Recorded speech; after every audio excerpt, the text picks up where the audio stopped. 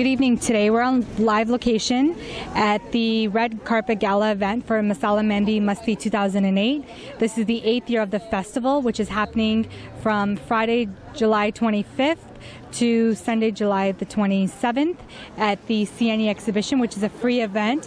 It's full of South Asian music, artists, free movies that they're going to be showcasing.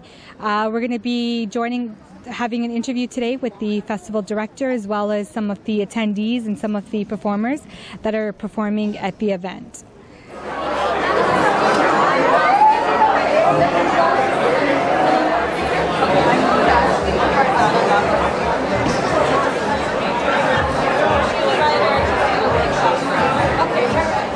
We have today with us Devyani Saltzman, who's one of the actors that are part of the writers, which is the artist walkway. Is that what they call it, the MASALA MEHNDI? It's the writer's stage at the festival, and it's a literary event on Saturday and Sunday from noon. And there's over 22 authors of South Asian descent who will be reading as well as writing workshops. Okay. Now, would you like to tell us a little bit about yourself and what you do and how did you get involved in MASALA MEHNDI MASTI? I'm a Canadian writer. My first book was called Shooting Water. It was a memoir about a film my mom, Deepa Mehta, directed called Water.